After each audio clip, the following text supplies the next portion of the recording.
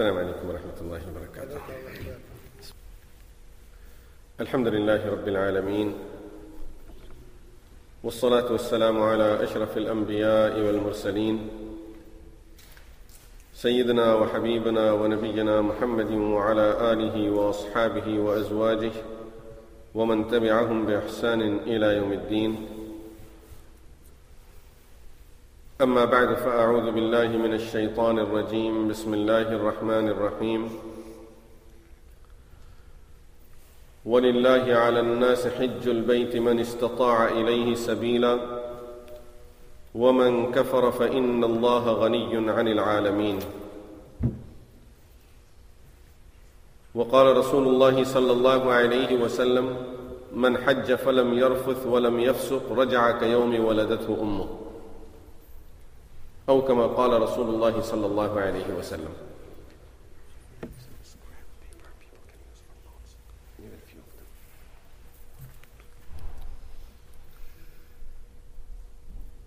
Today, inshallah, we'll be talking about one of the most important journeys in our lives to fulfill one of the fara'id of Islam, which is Hajj. As Rasulullah sallallahu alayhi wa sallam have said, Buni al-Islamu ala khamsin. Islam is founded on 5 pillars: Shahada, Salah, Zakah, fasting of the month of Ramadan, and Hajj. So Hajj is one of the pillars of Islam.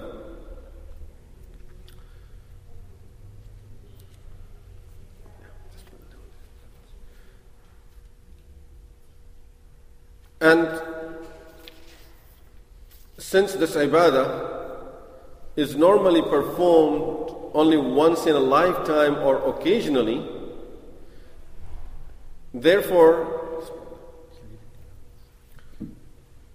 a lot of time people don't know the method of doing it, and especially for us it's done away from home. So there are a lot of things that we need to know about this journey to make sure that we don't have to go through hardships of traveling over there, and we can concentrate on our ibadah.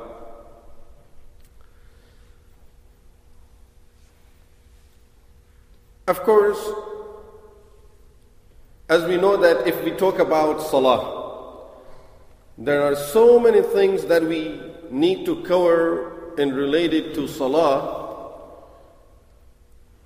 that of course will need a long time, and Hajj is a complete journey, so it needs much more time to cover everything about it. Here I would be just mentioning some important points about Hajj and the method of performing Hajj that would inshallah be enough to make the journey as simple as possible, as comfortable as possible, and we would be able to take benefit and advantage of this ibadah and understand that our journey mainly is for a ibadah of Allah subhanahu wa ta'ala. Is not like a normal journey where I'm going to enjoy, so I'm looking for this and that, and I'm looking for the highest level of service. Mainly is the ibadah of Allah subhanahu wa ta'ala. One of the things that we really notice over there, that a lot of time people that go from this part of the world, they really lose their ibadah. I see this a lot. People that go from this part of the world, you see them losing the ibadah totally. And the reason is that one of the most expensive packages of Hajj that you can find maybe from this part of the world, with the least time and the highest amount of money that you will spend. So now when a person who have spent 8,000, 9,000, and some packages 12,000, 13,000. So of course the person expects service according to the money he has spent. Now when he goes over there and he sees that he's being treated like anyone else in that area, and he asks the person sitting next to him, how much did you guys get your package for? I got it for 3,000, but I spent 11,000, and we are sitting on the same seat. In fact, he may be sitting on the seat and you are standing up. Right there you start boiling. That they spend not even 1/3 of what I spend, and here they are getting better service than I do, and on top of that, you know what will happen? That person will tell you all the good things about Hajj. And you are thinking about all the bad things on it, because you spend too much money. So you're thinking that I didn't get the best hotel. I was expecting to get a better hotel service, but I never got that. And I was expecting that the person that sold us this package be with us, and whenever I need him, he is there to serve me. And I never seen that person until now, and I don't expect to see him until I get back home. And this happens a lot. Amazing things happen during this journey. Remember, people who are selling these packages, this is their business. Me and you, we take it as, we are going to Baytullah. We are going to Hajj. This is Farida. And that person, it's a business for him. Reality is a reality. They're making the living through this business. So they're not doing a favor to people. They are not doing sadaqat or anything like this. You are dealing as a business with those people. Now, when you go over there, you would have to decide, should I run after the money that I spend and try to get what he promised me, or should I just concentrate on my ibadah and forget of what I have spent? If you try to run after your money, the money is gone and the ibadah is gone too. This is a fact. So therefore, whatever money you have spent it already. At least get the ibadah and come back successfully with getting the ibadah done properly. Another thing that we find in these expensive packages, that they try to, because the package is expensive, so they try to make things very simple and easy for people who have joined the package. In that situation, sometimes even the haram becomes halal. Things that are not allowed, you will get the fatwa of it being allowed. Why? Because if I tell him no, then he would be upset. And he paid me $10,000 for the package. Can I tell him no now? So therefore, really, the reason I'm mentioning it, because anyone who would hear these talks, they have to understand when you are asking masail and rulings of Sharia to the person, you should know who you are asking and understand that what would be his answer in relation to your connection with him, that if you spend and he's the one who's selling you the package or anything like this, then maybe ask someone else in some other group. Unfortunately, many times, people are paid, scholars, imams, are paid to join the group. So that imam or scholar has also be considerate of how he is going to be issuing the fatwa, because this is his last trip with this group, and next time he has to find another group, or he wants to keep the group happy also, so he has to say things according to the need of the time. And this happens a lot too. Amazing, amazing things I have seen. Remember one of the things that the rules of Hajj, the method and the rules of Hajj, these are one of the very difficult issues of Sharia. Salah, of course, is easy, but sometimes when you go into the detailed rulings of Salah, it may become a little difficult. If someone will ask us, here a person comes and he says, I was in sajda and I didn't remember. And I started reciting tashahhud in sajda, at-tahiyyatu lillahi was-salawat wat-tayyibat. I realized I was in sajda. So right away I got up. Now he's asking you, is my salah valid or not? And I'm sure most of us now would be confused, what should we say about that situation? Is his salah valid or his salah is not valid? Because he didn't recite Subhana Rabbiyal A'la. He didn't recite any of the tasbihat. He was doing tahiyyat in his sajda. So same thing with Hajj. And in Hajj, people tend to make more mistakes. Number one, because they haven't done Hajj. Maybe this is the first in their lifetime, or haven't done it for a long time. And number two, because it's a long process, so people even forget and they end up doing things in a totally opposite or wrong way than it's supposed to be done. So a lot of these issues, they keep on coming up every year in Hajj. I experience new rulings, new things, new mistakes from people, and they are such confusing that sometimes people have given this person all kind of different rulings and fatwas that in reality are not correct. And this person feels that now I have to offer a sacrifice, I have to come back next year, I don't know what else he has to do. The person is in total confusion. So we have to be very careful about how we perform the Hajj. And as I said, very important thing to remember, for us is not a business trip. We are not going for enjoyment or for any other purpose. It's a ibadah, especially it's one of the very important ibadahs of Islam. So we would like to perform the ibadah in the best way possible. Before going into the ibadah itself and the method of performing the ibadah, since we will be going and experiencing a long journey from here all the way to Makkah and Medina, so I just want to mention some important things that we need to keep in mind for the journey. Although these things may seem to be of the worldly things, but they will make the journey very easy, inshallah, will help you in a lot of different stages of your journey, so that you can inshallah concentrate on your ibadah rather than starting to worry about other things once we are over there. One thing that is very important before we leave, we should make copies of all the important documents that we are taking with us. So if you're taking your passport, and for sure your passport will be with you, so you need to keep a copy of your passport. Keep a copy of the traveler's check that you may be taking. And I will tell you more about money later on. If you have paper ticket, is not e-ticket, then keep a copy of the ticket also.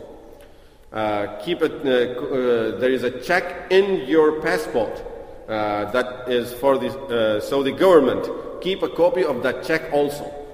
These are important documents that we are taking with us, and if there is any other document that is of value and you are taking it with you, keep a copy of it. And may even be easier if you keep an electronic copy nowadays, so that if you need to pull it out, you can just get your email over there and pull it out right there from the computer and print it. God forbid if the passport is lost or check is lost or anything else in that situation, at least you have access to the copies and prove that yes, I'm a citizen of this country, this is my passport number, this is who I am. So it's very important. That will make your life very easy in case of that emergency to have copies of these things. Number two, before leaving, before you get before the day of your travel, make sure you reconfirm your seat. Although your travel agent may have told you that I have confirmed the seat, don't worry about anything, I always suggest reconfirm it before your travel date, because we know during the days of Hajj, that is one of the highest season of traveling, and especially with people of our names.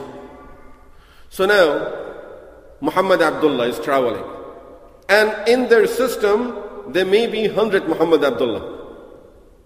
Now, when you go over there, they check you, okay, we don't have any seat for you today.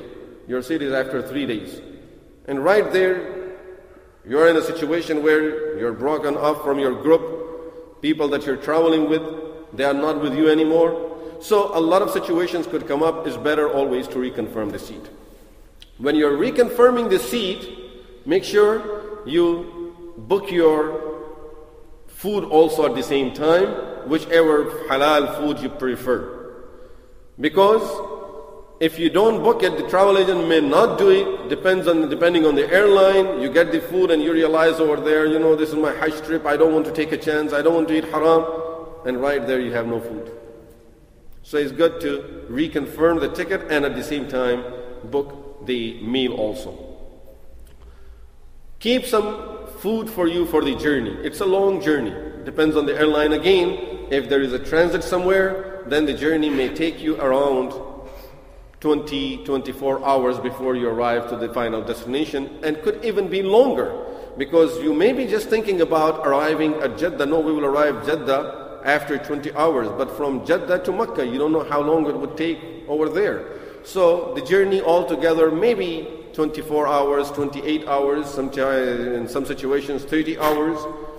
So keep some food with you for the journey, dry food of course, nothing that can spill, and liquids, I'm sure everyone knows that, are more dangerous than guns these days. So, which means they won't let you take it in the plane. Keep some extra pictures with you.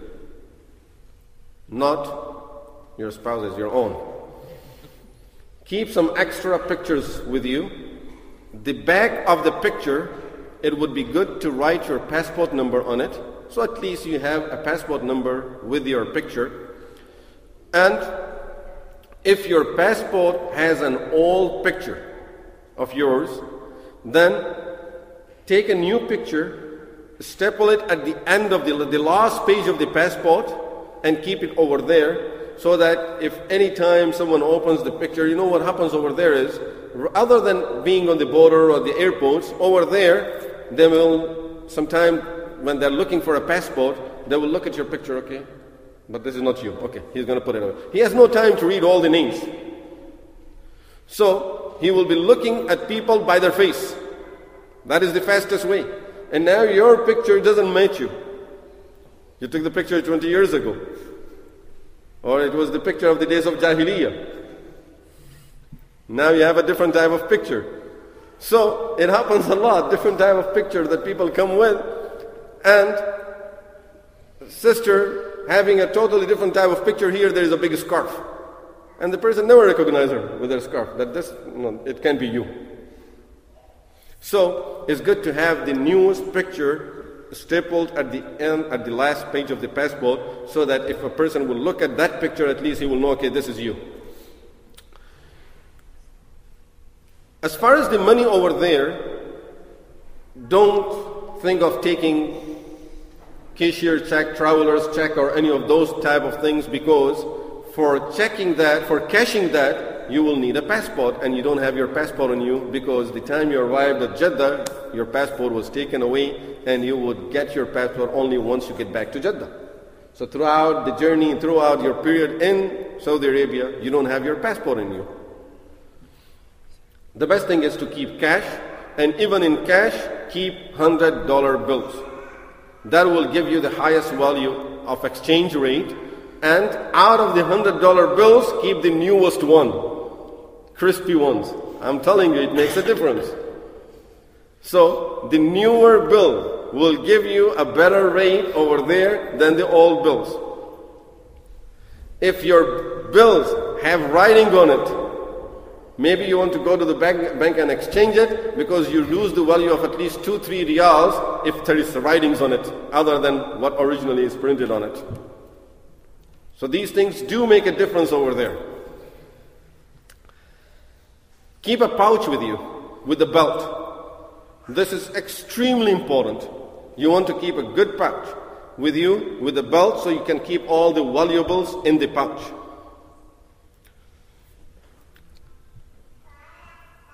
When you're leaving from here and you're packing your handbag, keep at least one pair of your dress clothing in your handbag.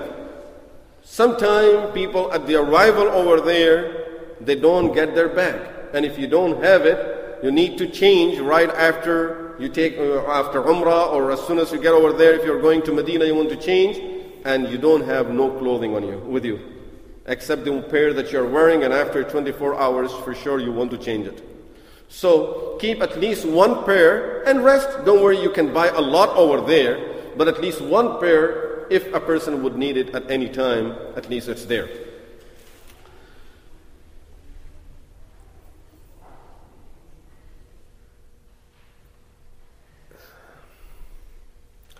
Things that you need over there. And this is why I kept these papers over there if anyone wants to. No, this is not the side, the written side is not for, the purpose of it is not that side, it's the other side, so you can make your notes, things you want to take with you, because we may forget later on. Things that we may need over there. Keep at least 2 small padlocks with you. Number 2, you need a nail clipper, but you can get it over there. 2 locks is better to carry them from here. At least you have them with you.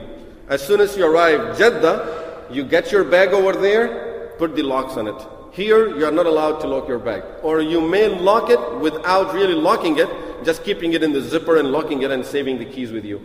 But it cannot be locked from here because this is against the rule. They want you to keep it open so when they want to check it, otherwise they'll break your bag. So don't lock it from here. You can put the lock in it or on it, but don't lock it. Another thing that people really need over there is fragrance-free soap. A soap, fragrance-free, because during Ihram, we are not allowed to use anything with fragrance.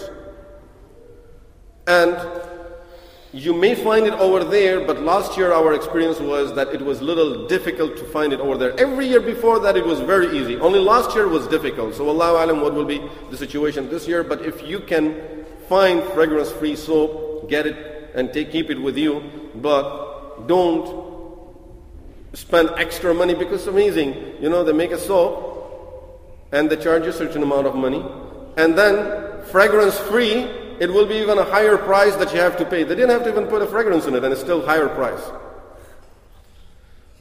So just like food, you buy sugar-free, so they save their sugar and you pay extra amount of money for buying sugar-free.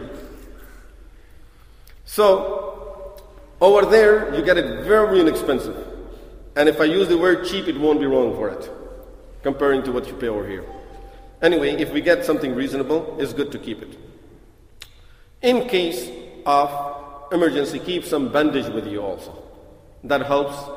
Sometime by accident you kick something, you hit something, you get a small cut or something. So it's good to have some bandages with us. For the journey, during the journey and over there, you would need tasbih. That is very important. Keep a subha with you, so that will always remind you, keep on using your time in the remembrance and the dhikr of Allah subhanahu wa ta'ala. Otherwise, we forget and the person doesn't know what to do with his time, and it's a long journey and we are sitting in the bus, we don't know what to do. I want to read Quran but I don't have wudu, and all of these situations. Keep a subha with you, recite subhanallah, astaghfirullah, la ilaha illallah, whatever Allah subhanahu wa ta'ala gives us tawfiq. So make sure you keep a subha with you.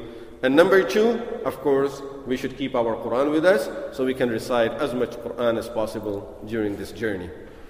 Number 3, any book of dua that you prefer.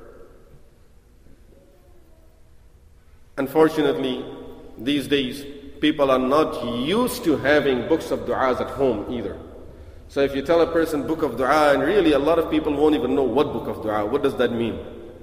We should all have some book of dua that we know that this is a book that has a lot of du'as from the Prophet sallallahu alaihi wasallam. So every day a person recites some of these du'as, he learns some of these du'as. So anyway, keep a book of dua with you. In these days, you want to make sure that you take a jacket or a sweater with you, because it's going to be cold over there. In Mina and Arafat, in Ihram, men won't be able to wear it, but women are still allowed to wear it. So they will wear it even in those days, and for us we will need it in Medina, and sometime maybe we will need it in Mina and Arafat after the Ihram is off. In Mina, not Arafat, after the Ihram is off.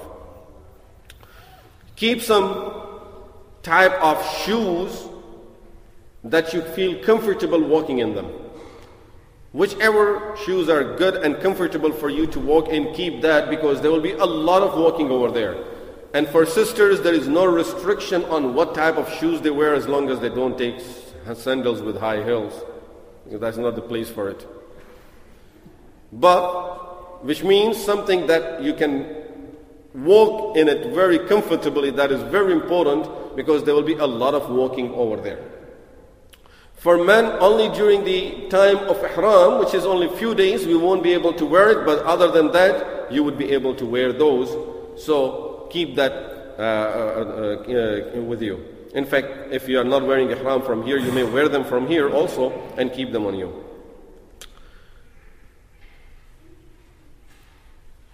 Now, one more thing, medicine. If any person is on any type of medication, make sure you keep your prescription and medicine. And that medicine has to be labeled so you don't have a hard time over there at the airport. So, buy the prescription medicine, keep an extra prescription with you, take a prescription from your doctor and keep it with you. And at the same time, make sure the medicine, it's labeled. Don't take it out of the packages to save room, and then you have loose tablets or anything like this and you have difficulty over there. With this, it's always good to keep something like a Tylenol and these type of medicine, that ibuprofen or Tylenol, whichever you prefer, and also one course of antibiotics. Because generally people need that course of antibiotic over there. So it's good to keep one course of it with you, but don't take it without, of course, consulting a doctor over there. If it's needed, then you can use it. Very important for sisters, don't take any jewelry with you. I'm sure people don't plan to take it, they plan to bring it from there, but still I have to remind that don't take any jewelry with you. During the days of Hajj, you don't want to wear any jewelry. Don't depend on your purse that I'm going to keep my valuable in my purse. Never. You can never save your valuables in your purse. Remember, these are the days when throughout the world, people's eyes are on that place. And I'm telling you, this is a fact. Everyone's eyes are just at that place in those days. All people, different people go over there for their own agenda. They have their agenda of going over there. Me and you may be going for ibadah, but the 3 million people that are coming over there, not all of them, and I'm telling you, not all of them are there for ibadah. There is a good number of people that would be there for different purposes. All the way from stealing and robbing people, up to trying to destroy your Hajj. Everything is happening there. So, and every year we hear cases. Even after we say this, every year we hear cases where a sister carrying large sum of money in her purse and the purse was gone. She thought, no, I can hold it, I will be holding it. And before she even knew it, people who come over there, they're experienced. They came for that purpose. It's not a person from the street just came and went for Hajj to steal over there. These are the people who were trying, which means getting lessons on it for the whole year or for years. And they come there every year for doing the same thing. So within seconds you lose your stuff and you won't even know it. 2 years ago, I think, or 3 years ago, a sister who had her small purse tied inside of her socks, on her leg, inside of her socks. And when she went into sujood, that was gone. From inside the socks. So, this is only an example to let you know that you have to be careful and don't take chances with these type of things. As I said, then a person just starts worrying about these things over there, and no reason of putting ourselves in that situation. Now, of course, we want to talk about ihram and things you would need for ihram. So as we are preparing for ihram, for sisters, as I said, there isn't too many restrictions as much as there are for men. And if it was the other way around, you would have heard it everywhere in the news. But there are certain restrictions that is for everyone. Now, generally, preparing for ihram is that you want to make sure you take simple clothing for sisters, nothing attractive, nothing that will draw people's attention to it, in a way that is very modest, because it's ibadah. You don't want to ruin your ibadah and the ibadah of other people. Men, of course, will be wearing, during the days of ihram, will be wearing only 2 sheets and a slipper. That's it. So, this is the ihram for men, the 2 sheets and a slipper. If a person is going straight to Medina, then don't even worry about buying the ihram from here. Buy everything in Medina Munawwara, and then you can take it with you to Mecca, whatever you need from there. But if you're going straight to Mecca, then for sure you need at least 1 pair of ihram with you. So then you will keep a pair of ihram, slippers that you can use during ihram, and the belt, as I said, pouch with a belt, so that you can tie your ihram with it and at the same time keep your valuables in it. If you wear glasses, try to keep, and the reason I said try, you really should do it, but I take only 1, this is why I said try. Try to take an extra pair with you. Now, it's time for the person to leave home. Before leaving home, try to fulfill all the rights of people as much as possible. If you have done wrong to people, ask them to forgive you. If you owe people anything, give it back to them, or straighten that situation as much as you can. Ask Allah subhanahu wa ta'ala's forgiveness and continuously keep on asking Allah subhanahu wa ta'ala's forgiveness for anything that you have done in the past.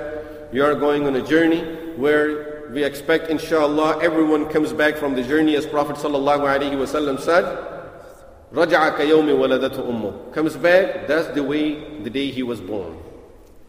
Free of sins, totally, clean records, pure heart. Iman, the heart is ready to accept Iman. And the Iman could get into the heart as it comes in the heart. It will just keep on getting into the heart because all the dirt, all the dust, all the rust, everything is gone. All the sins are washed away. The person is clean and pure, and now he is just ready to start a fresh life now. When a person is leaving for this journey, we should always think that I want to make this journey a journey of a lifetime that will bring a change in my life. A journey that will change my life. I don't want to come back in the same situation that I'm leaving, which means come back and be in same person that I was before. Now, when people would see me, they would see totally new person here. With a new personality, a personality of Iman. People can see that, mashallah, after Hajj, we see that this person, alhamdulillah, is more into the deen of Allah. This person have really changed. So we want to go with that intention to bring that change in our life, inshallah. Out of the things that we take, I forgot one more thing, that in Mina and Arafat, you would need a sleeping bag. Especially for those people who do not use futa. You know what futa? In Urdu they call it lungi. A sheet that we wrap it around yourself. You know the brothers from Yemen and Bangladesh, they use it as part of their dress. So they're used to it. For people like us, we are not used to wearing that. Now, ihram sheet is open from the side, like it's not sewn all the way. So it's not round, it's a straight sheet, so you tie it around yourself. You are not used to using it, so when you go to sleep, it opens up. So therefore, in that situation, sleeping bag is the best thing that you get in it. So now you don't have to worry about anything. But if you don't use that, and you just take a sheet on top of you and the sheet moved or something, and under the sheet is muharramat there. As one of the scholars, he said, you know, during Hajj when I wake up for Salat al-Tahajjud, I close my eyes and walk. He said it's maybe less to step on people's feet than to keep my eyes open. So this is why sleeping bag is one of the good choices really for having it over there. keep a small pillow with you. That helps, although in some of the packages you get a sleeping bag, or not a sleeping bag, you get a bedding over there. And most of the travel agents that discourage people from taking a sleeping bag because it takes room everywhere, in the bus, in Mina, Arafat, all of those places. So they don't like people to take it, and I always fight with them, and I always encourage people to take it. Because for us, as I said, we are not used to sleeping in that way with ihram. The handbag that you have would be good if you are used to carrying a backpack. Then keep a backpack with you. That becomes very helpful. If not, at least you should have a stroller that with the tires, so you can pull it. You don't have to always carry it in your hand, because it becomes difficult. There is a lot of walking over there, and becomes difficult for some time to walk for long distances while carrying weight. So backpack becomes very handy. At that time you can keep your stuff, and at the same time as a stroller that you can pull, that may also be very helpful. But just something that you carry, it's very difficult. This is for the carry-on. So that carry-on, you will keep it with you. Your bags will stay in Makkah. But when you go for 5 days, Mina, Arafah, Muzdalifah, back to Mina, during those days, you will be having a backpack, or you have your carry-on that you had with you, like the stroller type of thing. You keep it with you. And you keep all the valuables, or not valuables, all the things that you need, you keep them in that you need during those 5 days, which means 2 pair of clothing. This is over there, not from here. So you will when you're packing that for now ready to go for Hajj, you're packing your one bag that you will keep with you at all times. So that will have at least 2 pair of clothing, 1 extra pair of ihram, and your slippers or shoes that you will be wearing, and the jacket, because if you're in ihram for men, you are not wearing it at that time. So these extra things that you need in Mina and Arafat and Muzdalifah, you would keep them in that bag. Now let's go into the journey itself and performing the ibadah. Leaving from here, make sure you recite all the du'as for leaving home. Before leaving home, perform 2 rak'ah salah, asking Allah subhanahu wa ta'ala to forgive all the sins, make the journey easy, and accept this journey.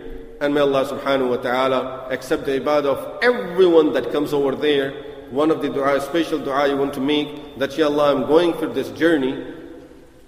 Don't make me a harmful person to anyone during this journey. Make me a person that will always be providing the most comfort to others. You don't want to go over there and be a burden on others, which means on other Hajjaj, regardless who they are, from which part of the world they may have come.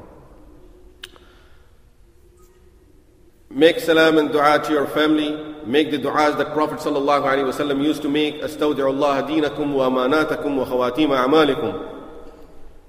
Give them, which means you are giving them as a trust to Allah subhanahu wa ta'ala, that, Ya Allah, keep this trust until I come back. For the car, for the journey, at every step, try to remember all of these du'as. And there are small books of du'as that will have all of these du'as. Now, during the journey, make sure that you offer all the prayers on time. I see a lot of people missing fara'id while going for Hajj. Hajj is still less faridah than the salawat. Salah is the most important one. The person is going for Hajj and missing the normal prayers. So we have to be very regular, punctual on all of our fara'id, on the salawat. On the way, try to make use of the time as much as possible. Reciting as much Quran as possible. Is a long journey. Make a task. Means fix some juz of Quran that, okay, during this journey, I'm going to be reciting 10 juz, 15 juz. These many juz I want to recite during my journey. I want to recite blessings and durood and salah ala Nabi sallallahu alayhi wa sallam. We are going to Medina, so I want to recite it 100,000 times. I want to recite it 50,000 times, whatever that may be. So this is the journey where we need to make best use of our time as much as we can. As I said, if you're going straight to Makkah, then you need to keep your ihram with you. And everything that you need for ihram, all the necessities of ihram, keep them with you. Make sure the bag is not too big that they pull it away from you at the airport and then your ihram is gone. So don't make the bag too big or too heavy. Otherwise, sometime they would take it from you at the gate, and they will say, you know, you will get it when you arrive Jeddah. Your ihram is gone and you need it before you arrive Jeddah. Now, the method of doing ihram, and don't let this method worry you, I will explain more details to it in a few minutes. But the proper method of wearing ihram, that a person takes shower, and then he wears the 2 sheets of ihram. Sisters wear normal clothing, and after wearing these 2 sheets of ihram, the person performs 2 rak'ah salah. After these 2 rak'ah salah, he makes the intention of Hajj or Umrah, or Hajj and Umrah, whichever he is planning to do, and I will explain that.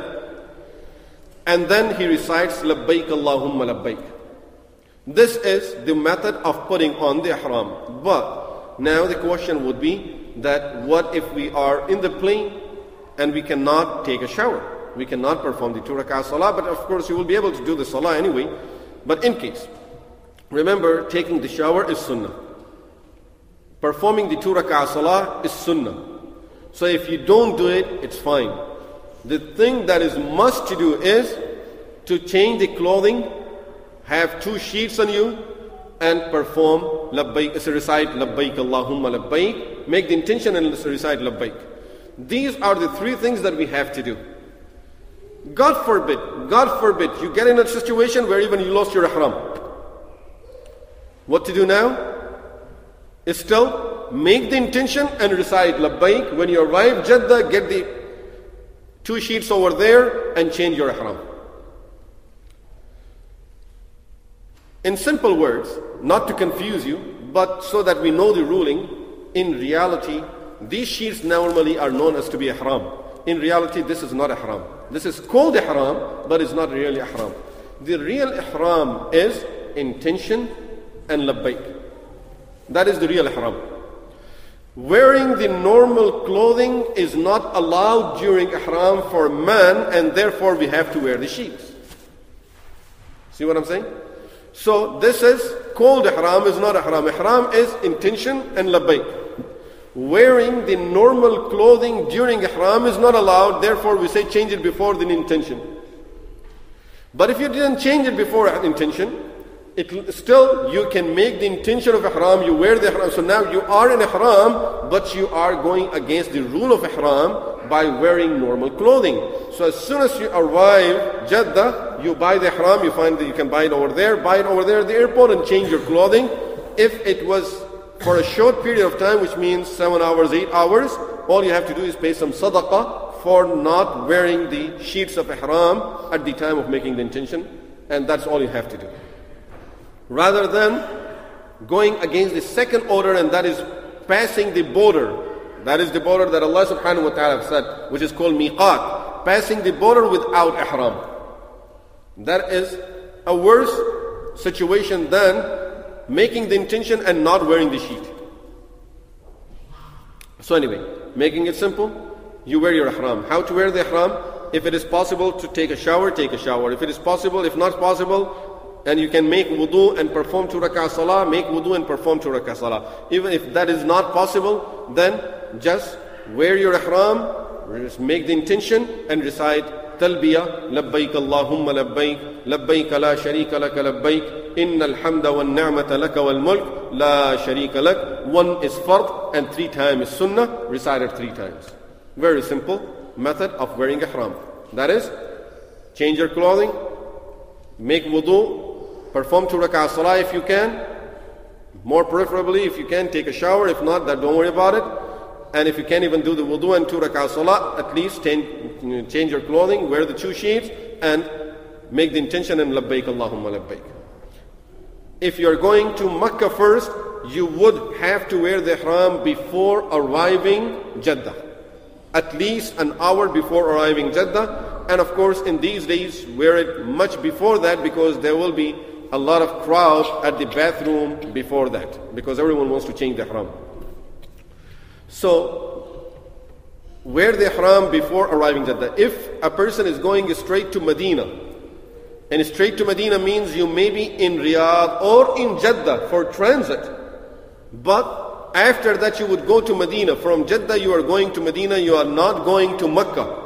Then don't wear ihram. You don't need to wear ihram, don't wear it. You would go to Medina, and when you are coming back from Medina to Mecca, at that time you will wear your ihram. If a person goes to Medina first, you would go to Medina and stay in Medina in normal clothing. Then when you are coming back to Mecca, then you will wear ihram while you are leaving Medina. That you would see it over there, and everyone will instruct you over there on wearing and where the ihram from when leaving Medina Munawwara. What the person would make the intention for when wearing the ihram. We said make the intention for ihram. What that intention would be for. You would be doing either Hajj or Umrah, or you are combining Hajj and Umrah. There is 3 types of Hajj. And now, again I would say, if this is the first time you're hearing it, don't confuse yourself. You're reading book, don't confuse yourself. I will tell you all 3 types of Hajj, and then I will tell you what Hajj you would be doing. 3 types of Hajj. One is called Ifrad, the other is called Tamattu, the third is called Qiran. Ifrad means a person going from here and he is planning to do Hajj only, no Umrah. The person is not planning to do Umrah. This is Hajj Ifrad. Hajj Tamattu is you are planning to do Umrah.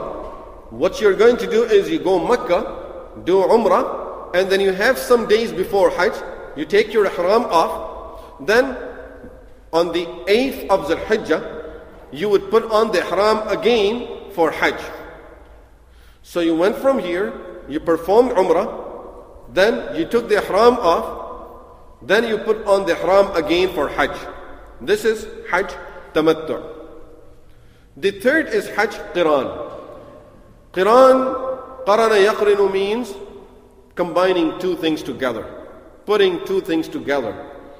This is why horn of the animal is called qarn, because normally they have 2, not 1. So qarn, 2 things. So Qiran is combining it, which means a person is going from here, he would wear the ihram for Hajj and Umrah together. He will wear the ihram for Hajj and Umrah together. You would go over there to Mecca, perform Umrah, don't take the ihram off. Keep the ihram with the same ihram you perform the Hajj. The difference between Qiran and Tamattu, in Qiran you performed Umrah and Hajj with the same ihram. In Qiran. In Tamattu, you did Umrah first, took the ihram off, and then you wear the ihram again for Hajj Qiran. This is Qiran. In Tamattu, you made the Umrah, took the ihram off, and now you put the ihram on again for Hajj, and this is called Hajj Tamattu. So Ifrad is Hajj by itself, no Umrah. Tamattu, you would perform Umrah, but you would take the ihram off between the Hajj and Umrah. Qiran is with the same ihram you would perform Hajj and Umrah. So now when you are in the plane and you are making the intention, you will have to decide. Generally no one would do Hajj Ifrad going from here. So you will be making the intention of Hajj Tamattu or Qiran. Qiran is the best type of Hajj. But it's more difficult because you will have to keep the ihram on throughout the time that you are in Mecca until you would perform Hajj and finish your Hajj.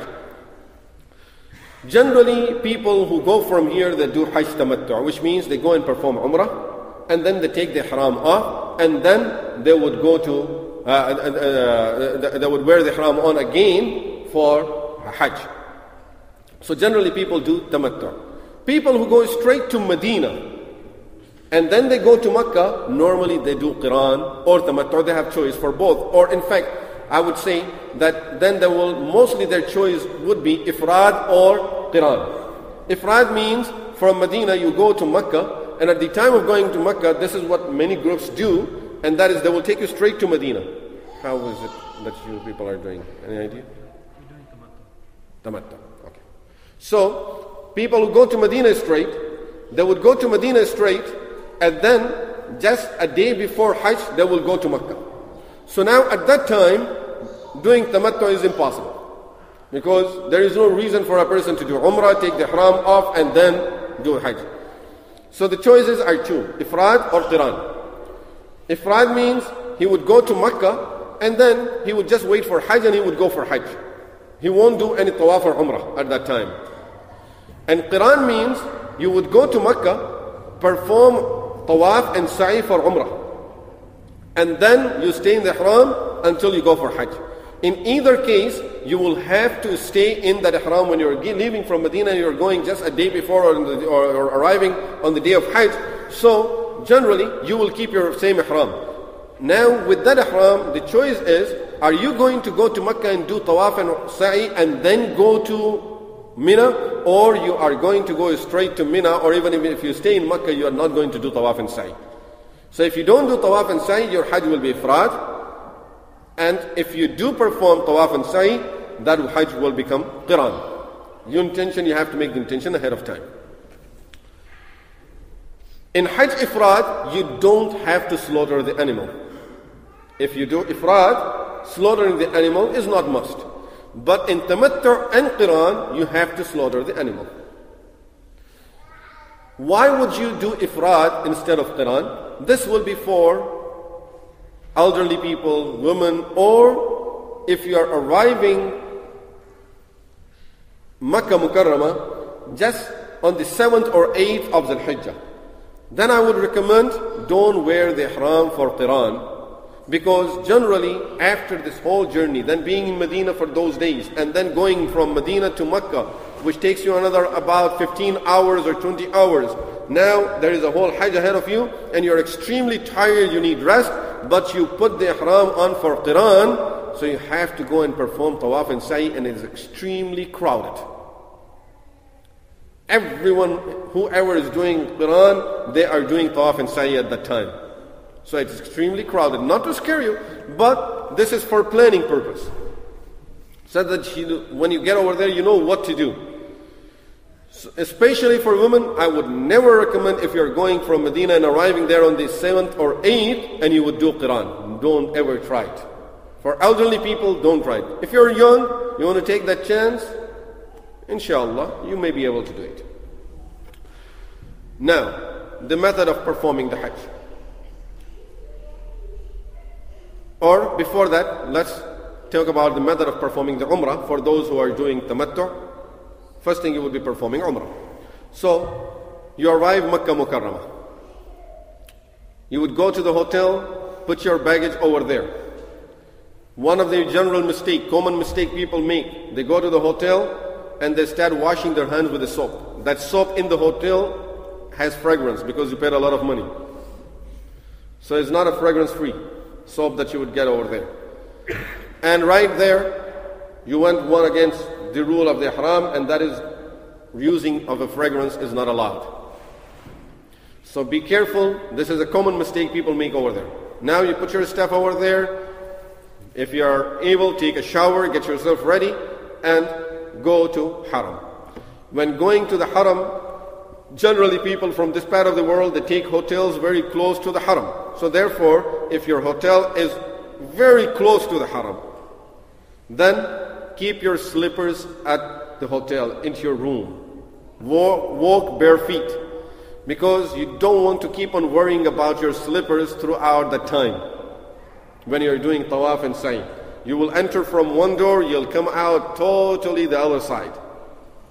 So if that's one less headache for you, if you keep your slippers at your home and then just walk bare feet. Or maybe, some of the for the surgeons and those type of people who have some special type of covering for the feet, if you have access to that, keep few of those. Don't steal it from the hospital, buy it, but keep some of those so you can get to the door of the haram and throw it. So you don't have to worry about that anymore. But still keep a small bag for keeping the slippers for the future times when you go to the haram. If your hotel is very close, it may be best that always keep the slippers in the hotel room, but you will get used to that and you would know your situation after that. First time, don't take it. Especially, as I said, if you are very close to the haram. When you're entering the haram, remember the number of the door that you're entering from. Because all the doors have a number. And you look around, you say, okay, I remember it's 2 pillars like this, and this is where I'm entering from. And you go inside, Haram of Makkah, you go in circle. You know that. And when you go in circle, during the circle now you're looking, all sides are looking same. I don't know where I came from. So remember the number. Number 2, remember the side of the door in connection with the black stone. In connection with the black stone in this side, and my door is the opposite side or the same side or on the right of it. So in connection with the black stone, remember the entrance of the haram that you entered from. That will be the easy thing for you to remember. If you're going with other group of people, your friends, family, anything like this, stay together as much as you can, but don't pay your full attention towards just staying together. And throughout the ibadah, you're just thinking about staying together. Generally, people who have experience, you can stay together easy. But in case if anyone is lost, you should have an understanding, we are not going to wait for each other over here. We are not going to look for each other over here. A person may be only 3 feet away from you, and you spend hours looking for the person. 3 million people. Not easy to find people. The best thing is, if we get lost, finish your tawaf, we will go back and meet at the hotel room. We will meet over there in our room or in the lobby, whatever that is. But after, if we don't find someone, or if someone is lost, we are not going to stop. We are not going to start looking. Don't even bother looking. Finish your ibadah and come back, and we will meet over there. I will come back after Isha. I will come back after Fajr. I will come back after Zohar, and then we will meet over there. Now, you have your ihram on, you went into the haram. Remember to recite the dua of entering the haram and the dua of seeing the Kaaba. Rasulullah sallallahu alaihi wasallam said, the dua at the time of seeing the Kaaba, the dua is accepted. That is the prime time of the acceptance of dua. So make as much dua as you can as soon as you see the Kaaba. But when you see, don't stand right in the door, in the middle. Move away so that you are not on people's way and you don't keep on pushing people, or you are not hurting people by standing on their way.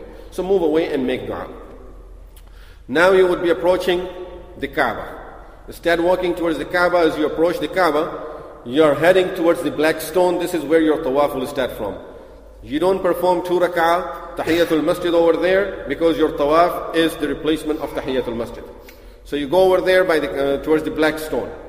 Before you get to the black stone, now for men, you want to do something that is called ittiba' in Sharia. Ittiba' means take the sheet from under the right arm. Take the sheet from under the right arm and put it on the left shoulder.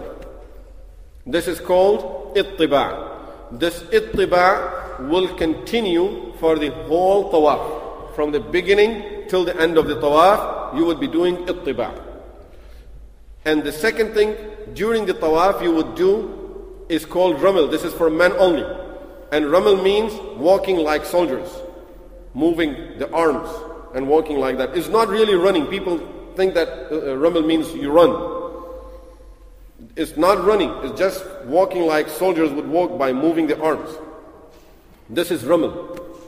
So you do ittiba' for the whole tawaf for men, and ramal in the just first 3 rounds of the tawaf.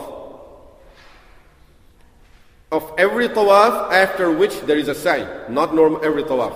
Every tawaf after which there is a sa'i. You would do ittiba' and ramal. Now, you got to the black stone. You already fixed your sheet to have the ittiba'. Make the intention before you face the line of the black stone. Some of the books will say that go to the black line at the black stone. Remember, that black line is not there anymore. There used to be a strip there that will tell you that you are straight with the line of the black stone. They removed it. So it's not there anymore. So now you will have to just aim it towards the black stone by yourself, on your own. So you go over there. Before you face the black stone, make the intention, Ya Allah, I'm making the intention of performing this tawaf for the umrah that I'm performing. You made the intention, and now you move so that you are facing the black stone. Bismillahi Allahu Akbar. And you kiss your hand, and you start walking. Your left side will be towards the Kaaba. You want to go 7 rounds. As you start walking, you keep on walking, you do the Rumal. Now, for the 3 rounds, you will be doing Rumal. At the 3rd round and the end of the 3rd round, you will stop the Rumal. As you're walking, don't look here and there. People are excited. They want to see the Kaaba. They want to see people. They want to see the Haram. They want to see the lights, cameras, everyone, everything. People come back and they even counted how many lights were there. But just like in Salah, we are supposed to keep our gaze down in front of us. Same way in Tawaf, the ruling is keep your gaze down right in front of you. Don't even look at the Kaaba. That is not the time. Just keep on keeping your gaze straight down and keep on walking in that direction. During this Tawaf, you would be the best thing, the best ibadah is to recite tasbihat. Praising Allah subhanahu wa ta'ala, glorifying Allah subhanahu wa ta'ala, seeking Allah's forgiveness. Subhanallah, walhamdulillah, subhanallah wa bihamdi, subhanallah al-azim, astaghfirullah. These type of tasbihat, these are the best ibadah of Tawaf during Tawaf. Until when you get to the corner before the black stone. That is known as Ar-Rukn al-Yamani because it's towards Yemen. When you get over there, between Rukn al-Yamani and the black stone, you would recite رَبَّنَا آتِنَا فِي الدُّنْيَا حَسَنَةً وَفِي الْآخِرَةِ حَسَنَةً وَقِنَا عَذَابَ النَّارِ. In some of the narrations, Rasulullah sallallahu alayhi wa sallam was also heard reciting in that portion, رَبِّ قَنِّعْنِي بِمَا رَزَقْتَنِي وَبَارِكْ لِي فِيهِ وَاخْلُفْ عَلَى كُلِّ غَائِبَةٍ لِي بِخَيْرٍ. So this is also mustahab masnoon to recite during that in that section. And as I said, most of the hadiths talk about رَبَّنَا آتِنَا فِي الدُّنْيَا حَسَنَةً وَفِي الْآخِرَةِ حَسَنَةً وَقِنَا عَذَابَ النَّارِ. Other than that, the books that give you the du'as for tawaf, of course, those du'as means they just collected du'as. They are not really the du'a of tawaf because Rasulullah sallallahu alaihi wasallam never recited du'as loudly during the tawaf. All he was heard was doing tasbihat, so that is the best ibadah. Sometimes people try to hold to the book and then they just read from the book and they don't even understand. Better than that is you make dua for yourself. I generally advise people that think of 7 most important things you want to make dua for. Make a target that these are the 7 things I want to make dua for.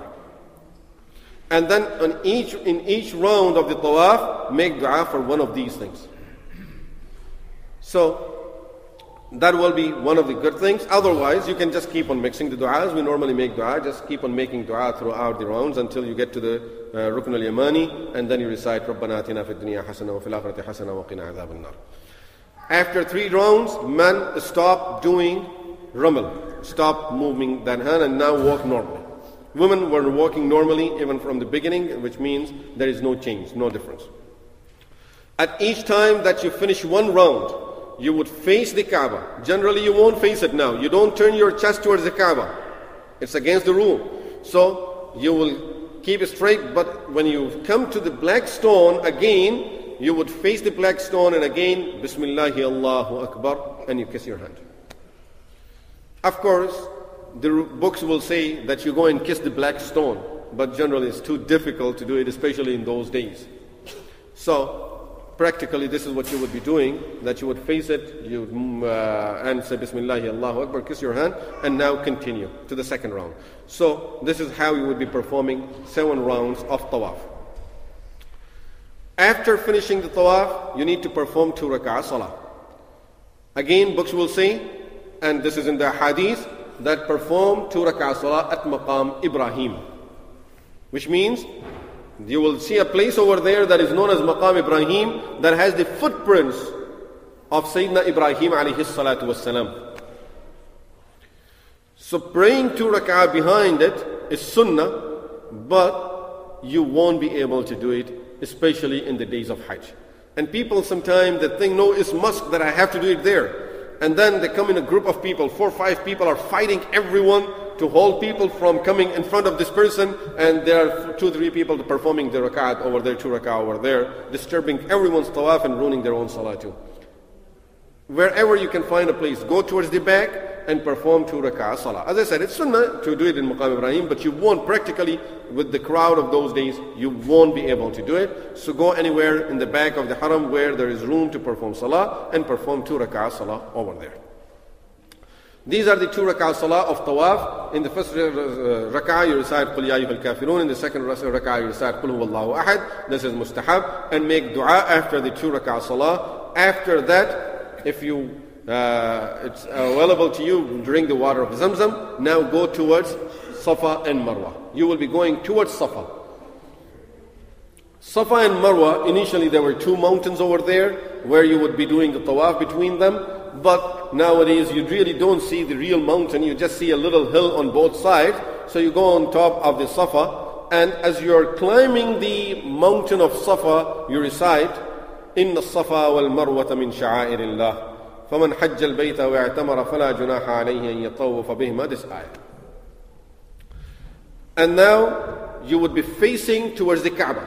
You stand, you go up, and you don't have to climb it all the way, halfway, and turn towards the Kaaba. Your chest is towards the Kaaba, and make dua. This is the time of the acceptance of dua once again. So you make dua over there. As you normally raise your hand in dua, this is how you would raise your hands and make dua. And when you finish, you just finish your dua and start walking towards Marwa. From here, as you're heading towards Marwa, you would see 2 green lines up. They're lights also. They're called Milayn Akhdarain, 2 green lines. It's sunnah for men to run in between these 2 lines. This is where Hajra radiallahu anha was running between the lines. So it's sunnah for men to run between the 2 lines if possible. So you would run. Now this is not walking like a soldier, like in Tawaf. This is running. So you run over there till the next line. It's not sunnah to run for women. It's only for men. You continue, same thing. The best ibadah of sa'i is dua and tasbihat. And if a person is done with dua and tasbihat, then you can recite Quran or do anything else. So the best ibadah is dua and tasbihat. You go to Marwa. Again, you get onto the hill of Marwa and face towards the Kaaba again. Make dua as you normally would make the dua. When you finish the dua, now you have finished 1 round and you're ready to start the second round and heading towards Safa again. You would be making 7 rounds in this way, which means you started at Safa and end at Marwa. So your sa'i will start at Safa, it will end at Marwa. Over there at Marwa, if you are doing Hajj Tamattu', which means now this is only Umrah. Your intention for this ihram was Umrah only. So now it's time for you to take the ihram off.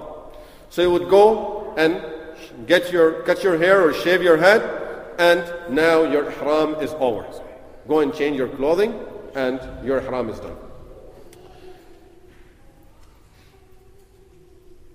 As far as the ihram for Hajj, and before I go that, one more thing that I remembered, we said about Tamattu' and Qiran. And now you need to pay a little attention so that you understand the point. We said about Tamattu' and Qiran. In Tamattu', you don't take the ihram, you take the ihram off in Tamattu' and then you wear it again for Hajj. In Qiran, you don't take the ihram off after Umrah. You keep the same ihram until Hajj.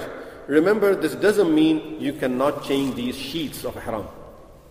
Same ihram means same intention. As I said earlier, ihram is really intention. So you are in the same intention, same rules of ihram. You can change these sheets as many times as you want. Although it's not good to just keep on changing them. Rasulullah sallallahu alaihi wasallam said in the hadith, the best Hajj, أفضل الحج العج والثج. Al-Ajj means the person keeps on reciting labbaik loudly, and thaj means shedding a lot of blood of animals, doing a lot of sacrifices. And in another hadith, Rasulullah sallallahu alayhi wa sallam said, the best haji, the best person performing Hajj is ash-sha'ith al-ghabr. That a person whose hair are dirty, his clothes are dirty. Which means his worry over there is not how I look and how my clothing are and my hair and is standing in front of the mirror and taking a shower. No, just don't worry about dirt, don't worry about anything. Don't dirty it intentionally, but whatever happens, don't worry about it. and keep on concentrating on your ibadah. Don't try to stay clean and changing and taking shower and all of that.